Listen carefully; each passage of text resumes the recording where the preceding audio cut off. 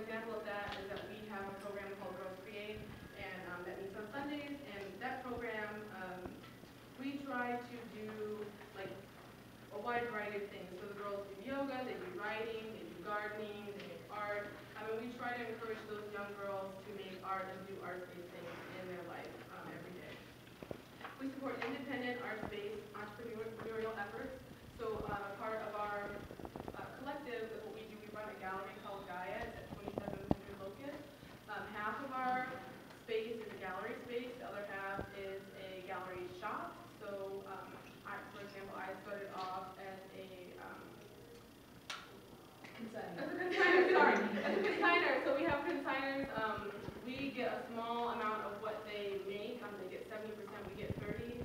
We have folks there that aren't technically artists, in an academic way, and they sell their work.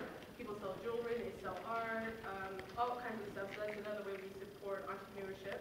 And as women, we stand together against gender stereotyping in the arts and society at large. So another thing that we do, we really promote women and family and children as part of our organization. All right, and then we were going to show you all a video, but we're having some technical difficulties. So, we want to just read on? Yes. Okay, so we only made 30, so we were expecting to have 30 folks. I think there might be more than 30, so I'm very glad of that. But we have a zine for each of you. You got one already? Mm-hmm. And then I'm going to pass out a few here, but definitely if I skip you or miss you by mistake, come up to the front and definitely get one. Sweet. And feel free to pass it back for everyone as well. So the title of our program today is Creating with Non-Traditional Artists in an Inclusive Environment.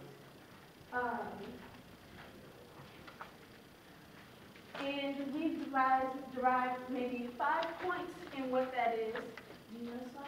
Sure. Okay. So first of all, I guess I should define what a non-traditional artist is. So for this purpose, we're talking about folks who do not have an academic background in the arts, so no degree. Maybe somebody who has just picked up art as a hobby. Someone who has never taken an art class before, an elder person, a young person. We're just basically focusing on people with no formal training in art. And Dale already identified what an inclusive setting is, but I'll go through that again. An inclusive setting is one that is based on respect of all circumstances and artistic levels and ability. And our first point, to working with non-traditional artists in an inclusive setting, the first thing that we are thinking is that the community being served must be involved in the planning process. So as far as that goes, for us, that means, get one of these. This is us. Hi. Nice. So the community that's involved, they must be involved in the planning process. So we did a project, a window mural project in Walnut Park. And we have some murals in houses like on the south side as well. But the folks that we were making these murals for, they were involved in like picking where the houses that were going to have the murals on them, talking to us about what their needs were, and that sort of thing. So we didn't just create murals and give them to people as charity. They were the ones telling us what they wanted us to do, and we worked in collaboration with them, and it wasn't just us giving to someone else. Okay, these are this is another picture of the window mural project. Okay, we go to the next point, or we keep going? I really want to talk about that first point real Okay. quick.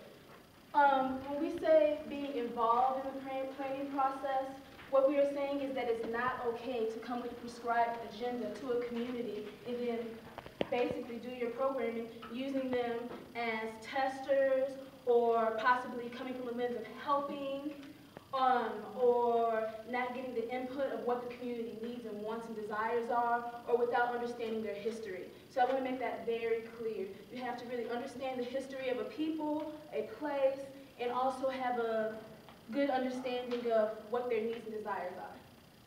Sorry. Okay, great. Do we need it too? Sure. I'm trying to make this as equal as possible. Yes. The second point, and all of this stuff is in your zine, and there's a coloring sheet in your zine.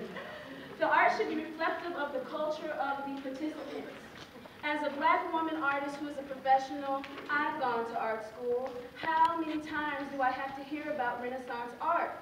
What does Renaissance art have to do with my struggle and my life story? And how can I relate those things to practices that will enhance my professional arts career? Not to say that there isn't validity in different cultures, but when creating art and understanding a true voice, one must really, really be sensitive to the voice of the artist. How many of us in the room have been artists in art school and you're drawing a picture?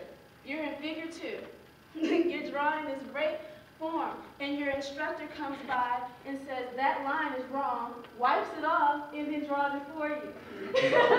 That happens so often in community arts programming, where we're coming into the community, again, with these agendas that we have set, and then telling people to subscribe to what our agenda is. We really need to push art in a way that's more inclusive, and by doing that, we literally have to just honor the voices of the folks who are participating. Whether it's a 3-year-old, whether it's a 73-year-old, you know, you have to really honor their voice. So what was the example for that? Oh, so the example, you have that. I mean, like on the picture. Oh, these are the examples. So the work being reflective of the culture of the participants. So at our space, we try to include folks that live in the area, and we try to have shows and events that will speak to people that live in the area or that will be coming to the event. So we're not really trying to seek out people from like necessarily like the county or like a suburban mindset, but we also encourage that. We're trying to reach people that live near our space and that the community that we are working with. So in this case, the artist was from Memphis, and she was really struggling with the idea of where her place is in American history. So we felt like that would be a good, you know, it would be good for us because we share those same struggles in terms of our organization and as individual artists. You want to hit 3? yes. So the third point is all work must be created from an anti-racist lens. So I guess maybe we should ask them. Yeah, so that's a good question. How can you do work that comes from an anti-racist lens? What can you do as an artist or facilitator to make sure that your work is not biased? I think where I'm at right now is just like really doing the inner work and how can I desegregate my life and how have I searched out or not searched out racism as it exists and was handed down to me. And I feel like that's primary so that when I reach, I'm actually reaching without any sort of savior complex or without any sort of, you know, clouding my eyes. Yes, I like that term, savior complex. Yes. What were you going to say? Listening. Listening. Yes, listening. Any others? No? We'll just keep it moving. Okay. And there's also, if any of you all are struggling with any of these points, in the zine we have lists of books that will also help kind of work through some of these ideas. Are we on 4? Yes, we're on 4. Did I do these out of order?